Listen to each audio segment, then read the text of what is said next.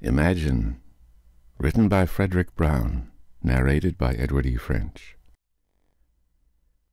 Imagine. Imagine ghosts, gods, and devils. Imagine hells and heavens, cities floating in the sky and cities sunken in the sea, unicorns and centaurs, witches, warlocks, jinns, and banshees, angels and harpies, charms and incantations, elementals, familiars, demons. Easy to imagine all of those things. Mankind has been imagining them for thousands of years. Imagine spaceships and the future. Easy to imagine. The future is really coming, and there'll be spaceships in it. Is there then anything that's really hard to imagine? Of course there is.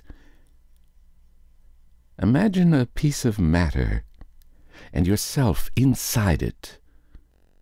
Yourself, aware, thinking, and therefore knowing you exist, able to move that piece of matter that you're in, to make it sleep or wake, make love or walk uphill.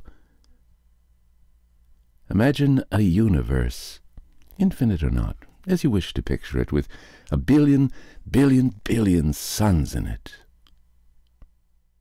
Imagine a blob of mud whirling madly around one of those suns.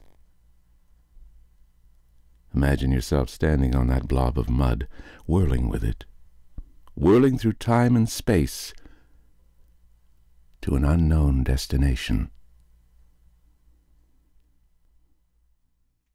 Imagine.